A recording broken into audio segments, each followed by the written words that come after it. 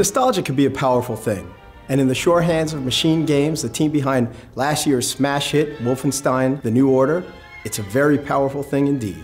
Wolfenstein: The Old Blood is dripping with history. In the opening moments of the standalone game, players actually get to see Castle Wolfenstein, this monument to gaming history. As BJ Blazkowicz, you'll get to explore Castle Wolfenstein all the way from the dank underbelly up to the grand chambers and richly appointed libraries. Early on, you'll only be armed with a pipe, BJ's newest tool. You could use it to climb walls or reach high hatches, even break through some weak areas.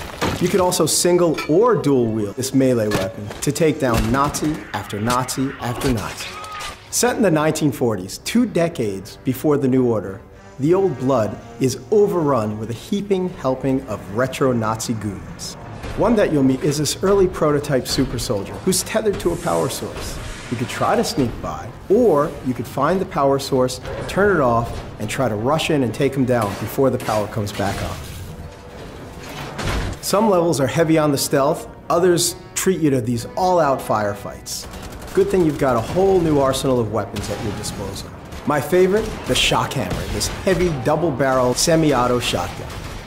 The Old Blood is divided into 2 parts. The first half, called Rudy Yeager and the Den of Wolves, is set in the castle.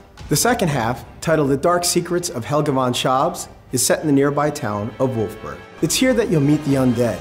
Unlike the typical undead, some will actually carry guns and others will come rushing at you.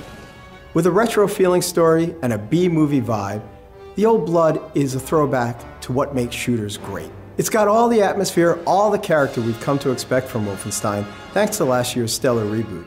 But this time, we've gone back in time to tell a lighter story with a brisker pace. New Nazi goons, new weapons, new gameplay, and a return to the infamous castle. Together, it's not just a trip back in time, but a total trip for gamers, whether you played the originals or not.